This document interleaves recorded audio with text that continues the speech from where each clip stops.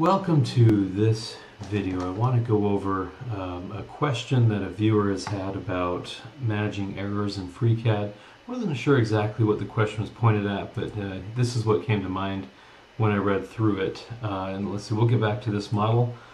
First, let's go through some garden variety sketching errors that you might come up with. I'm going to go with polyline here. And before I forget, let me get my keyboard monitor down here. So if I use hotkeys, just look down here and you can see my mouse clicks and the keys that I use. I'm going to start by manually creating a rectangle. And now you'll notice I have a constraint here that says I need to be coincident to this axis, right? So this line is coincident to this line and merged or coincident to the origin, depending on what platform you use. The word will differ. So this line will always be vertical.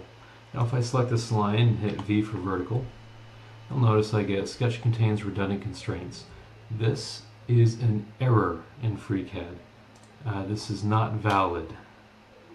And the easiest way to do that is to say, please remove the following redundant constraint number 10. So you go down to constraint 10 and you can delete.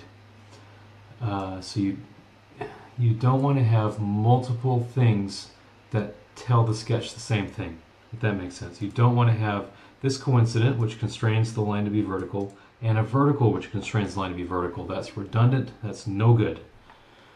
So anytime you're in a sketch and you tell the sketch to do the same thing multiple times, that's wrong. Now, you can say auto remove redundance and auto update, and I have those two things checked when I sketch all the time.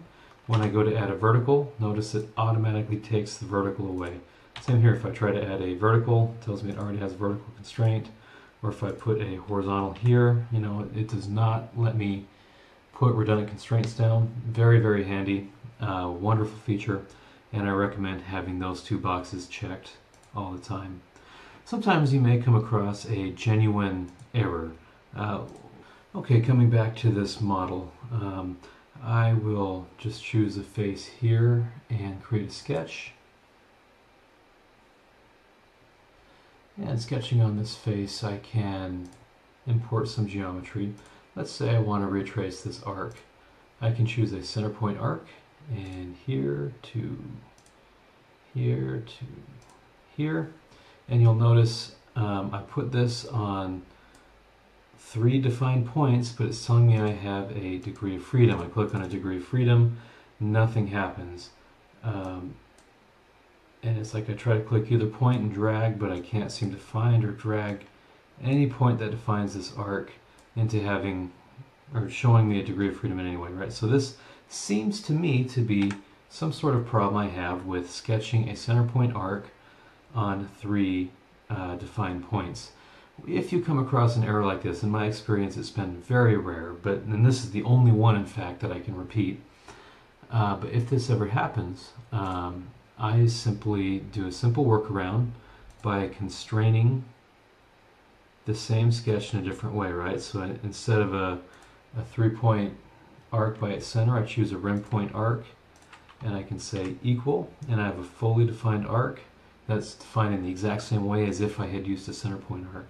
So I've never been able to not solve any kind of problem I've had in FreeCAD by simply using a different way of constraining.